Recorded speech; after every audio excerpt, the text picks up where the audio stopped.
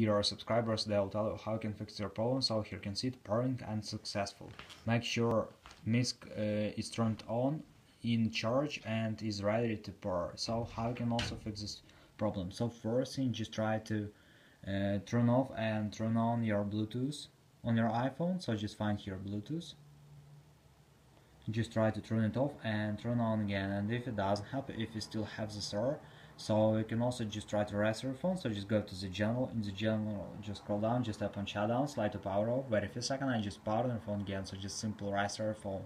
And if you still have this error, so you can also just try to go to Bluetooth and just tap on your device and just choose forget this device, and after just connect to this device again. So mostly it helps. So I hope that it will help you. Thanks for watching, have a nice day, subscribe to my channel, click like, and bye.